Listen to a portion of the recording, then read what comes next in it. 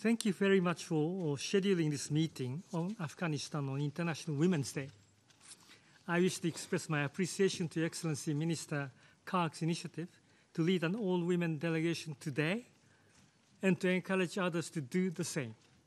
I am also very pleased that the Afghan delegation is joined today by Dr. Sarabi and Ms. Mariam Safi, two women with distinguished careers in working for the advancement of peace in Afghanistan. Members of the Council, you have witnessed the importance of women's rights and women's empowerment for yourself during your recent visit to Kabul. I am sure that you were deeply impressed, as I am, by the resilience of Afghan women. The strength holds the fabric of society together. I will touch upon the women, peace, and security agenda throughout my briefing. Madam President, 1 week ago, Afghanistan successfully hosted the second conference of the Kabul Process for Peace and Security. All the conference participations have endorsed the call for direct talks between the government and the Taliban without preconditions. All relevant parties, including the Taliban, agree that a negotiated political settlement is the way to bring an end to the conflict. President Ashraf Ghan offered peace to the Taliban without preconditions and laid out a path for negotiations with a series of concrete proposals to create space for the opening of talks. The offer of negotiation is on the table. It is now incumbent upon the Taliban to come forward with an offer of their own and start direct talks with the government to put an end to the suffering of the Afghan people. The Taliban's argument that they will not talk to the Afghan government because the conflict is not between Afghan parties misrepresents the reality that tens of thousands of Afghan people are killed and maimed every year in direct confrontations between the Taliban and the government forces. Madam President, making peace and reaching out to opponents require resolve, courage, and above all, national unity. When looking at the recent domestic political developments, I am compelled to express my concern about some actions which could deepen divisions in society. Political leaders need to place the national interest above partisan agenda. National unity provides the only basis for the continuation of international support for Afghanistan and for the implementation of effective reforms. Political stability requires also inclusivity. The prolonged political impasse over the governorship of Balf should be resolved swiftly through a negotiated solution. It must not undermine the authority of the National Unity Government, nor hinder progress on the delivery of key government functions. The upcoming elections provide a further opportunity to ensure that unity and stability prevail and that all groups are represented.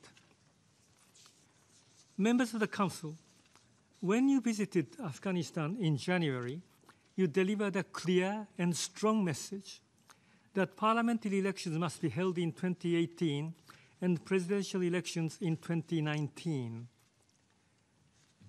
There has since been accelerated progress on voter registration preparations.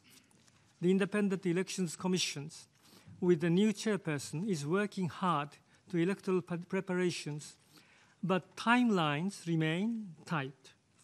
In one of his first statements, the IEC chair acknowledged that elections would most likely have to be delayed beyond the current July 2018 date, but could still be held this year, so long as preparations are not delayed and voter registration begins on schedule in April. The IEC must also concentrate on areas where it can deliver and seek the assistance of other agencies of the government in areas such as recruitment of voter registration staff, which needs to be accelerated. The Afghanistan Central Civil Registration Authority must now do all it can to enable eligible Afghan citizens to register to vote by issuing citizen identity cards, known in Afghanistan as tashkeras, to millions who do not possess them. Public outreach is important. Afghan voters will need to understand the importance for them to cast their votes, even though they may have serious concerns about the electoral system because of past experiences.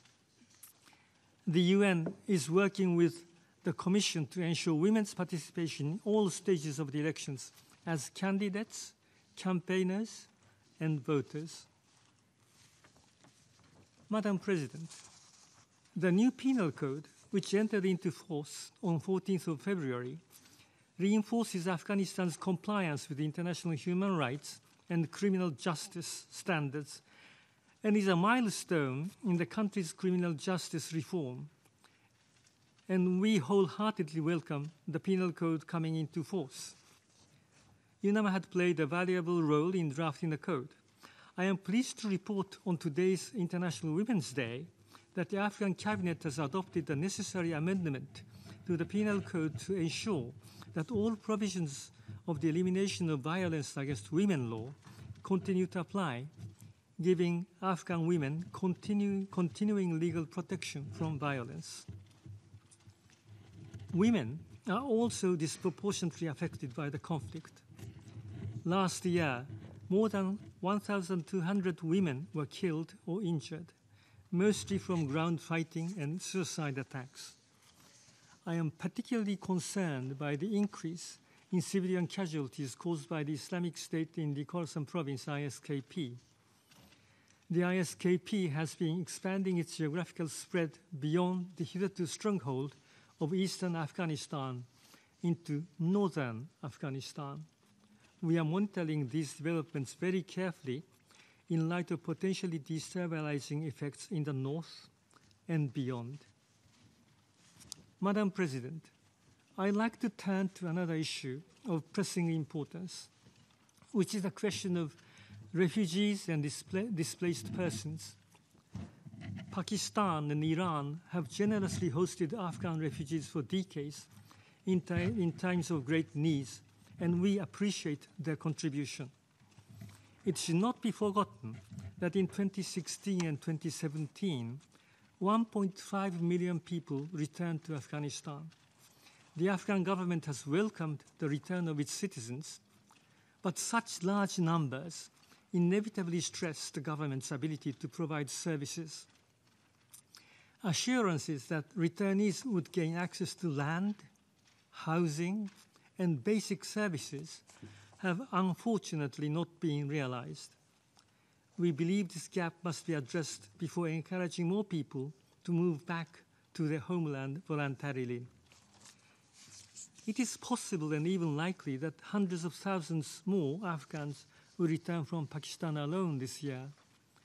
While the international aid community is preparing contingency plans to provide short-term help, the responsibility for people's protection and welfare rests with the state. Simply put, only the state can provide land, guarantee property rights, and ensure adequate service provision. With regard to the investment in improving Afghanistan's economy, I am pleased to note the recent groundbreaking ceremony of the construction in Afghanistan of the Turkmenistan, Afghanistan, Pakistan, India pipeline, TAPI. The nearly 2,000-kilometer pipeline will be able to transfer 33 billion cubic meters of gas from Turkmenistan to Pakistan and India through Afghanistan. The groundbreaking was not only a success for regional cooperation and integration, but the beginning of the fulfillment of a long-standing project in Afghanistan that will contribute significantly towards Afghanistan's economic self-reliance. Madam President, UNAMA appreciates the adoption of the renewed mandate by this Council. We have important tasks ahead of us this year, including peace efforts, the upcoming elections, and the Ministerial Conference on Afghanistan, which the United Nations looks forward to hosting with the government of Afghanistan in Geneva on the 28th of November. I must also mention the critical area of human rights and reforms, including anti-corruption. As we work with and for the people of government and Afghanistan, we look to the Security Council to provide us with a clear mandate. Thank you, Madam President.